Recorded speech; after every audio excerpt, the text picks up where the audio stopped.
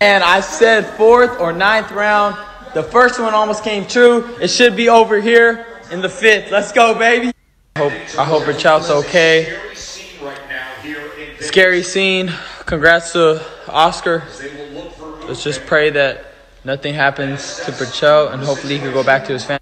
And I said 4th or 9th round.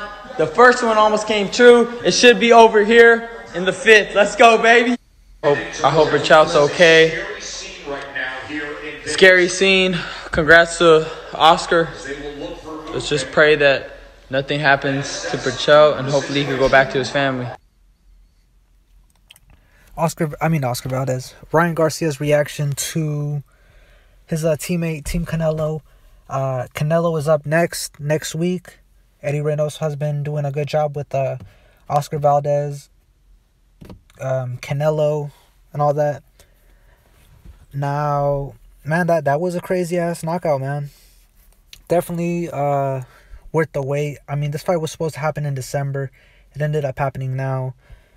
Now, Ryan Garcia, man, that's his teammate, so of course he's going to support and shit. But, yo, man, I'm still kind of like thinking about that knockout. That shit was so vicious, especially how he had to go to the hospital and shit and all that.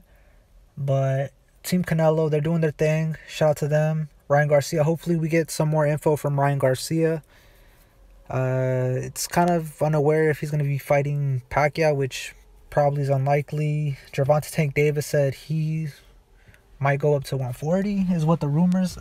That's what I'm hearing. So we don't really know what's next for Ryan Garcia. But congratulations to Team Canelo. Hopefully we get some news from Ryan Garcia, like I said.